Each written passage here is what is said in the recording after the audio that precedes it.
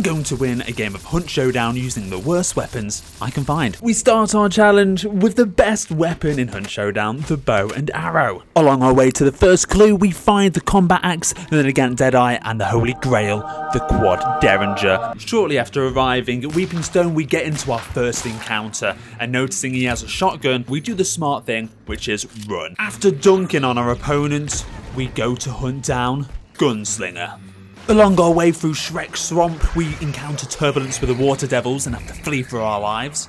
Arrive for our final showdown and abuse a window. Lie to our opponents about not re-peeking. You'd be a fool to think I'm going to re-peek that. I did re-peek it. I lied.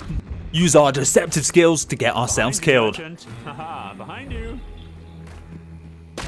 Subscribe to see my next adventure. Bloody beautiful.